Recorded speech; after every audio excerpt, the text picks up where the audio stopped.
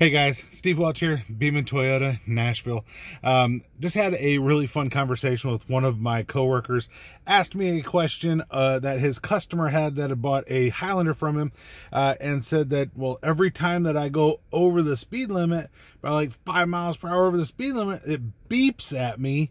How do you get that to stop happening? And of course, the normal response that you have to that is don't drive over the speed limit, which is a great response, right? But there are some people that don't realize that you can actually set it to alert you if you're over the speed limit, which is definitely a good thing to know in case you have that lead foot issue. And there are some times that you might buy a used one or something like that where it has that thing enabled, and it's not as easy to get to as it used to, but it's still something that you can shut off. It's not something you need to take to service, but that beep can be a little bit much if you like to drive a little fast. So I'm going to show you how to shut it off now. This is on a Highlander, but you're going to be pretty similar on your other Toyota vehicles. So what I want you to see is you have this button. This is going to be pretty standard. Normally you're going to be on this this leaf, which is like your eco, and you can kind of like scroll through right or left, and you can kind of get through some of these things. This is in a hybrid. It's still going to be very similar. Your gauges might look a little bit different, but the center screen should be very similar. All right, so I'm going to hit the down button here. Right, and when I come down, I'm going to get into this settings mode here. All right, this is your settings mode. You see the gear here. I've got a bunch of options here. I'm going to hit the over button, so over to the right. You can go to the left too if you want to, but you're going to come to this right here, and you might not know what this is, but this is your road sign detection. You can turn that off, turn that system on, and you just hit this OK button to turn it off or turn it on, right? And most people just think that that's the on or off, right? But if you look down here, it says hold OK for detailed settings. So I'm going to hold this OK button for about 2 to 3 seconds. There we go.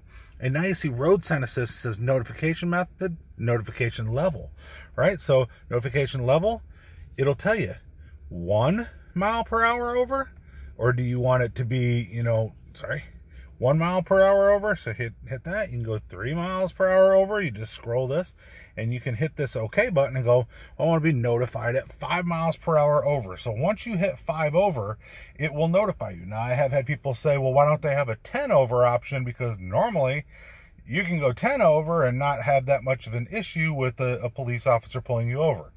That might be the case, but keep in mind, this is a safety item. They're not going to give you that ability to have that setting.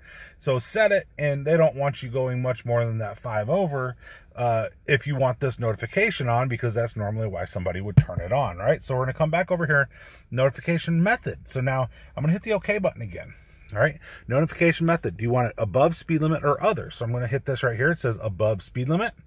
Now, do you want no notification? Now, see, this one's already set to only visual. So it's going to give you a visual indication from your speed limit sign that pops up in the very center. It'll give you a visual indication that you are now over your speed limit. It'll outline it in red once you go over the speed limit. So it will give you that visual. But now you can also come down here and go visual and audio, and then hit that OK button again. And now if you go over, it will have that same visual indication, and it will also have a audio indication that you are now above the speed limit, right? And then here's how you shut it off. No. So no notification means that it's not going to visually tell you you're over the speed limit, and it's not going to give you an audible tone, right? Well, most times it doesn't really hurt to have the only visual on, because at least you look down and it'll kind of draw attention that you're over the speed limit, right? So now what is others? Well, let's go down there and hit OK, right? So there you go. So now you can do visual and audio and other, so that's under your other. So but you can kind of see what you're doing. So those would be like other road signs, right? So because this is all about your road signs. So if you go into your others and you're doing visual, you're doing audio, it'll give you those signs, I believe, as a notification as well. So if you're in others, because this thing will sense, and I want to turn it on me here. So this will sense stop. So this is your road sign detection. It's part of your safety sense. It's on most Toyotas. It will sense stop yield, do not enter, and speed limit signs. So the others, I believe, is notifying for the others, and then the other one is just for speed limit directly. So, but I believe that's what the others is, and I'm fairly certain that that's correct. So, do you want it to notify you on those things? Do you want it not to? Do you want it to give you your visual? Do you want it not to?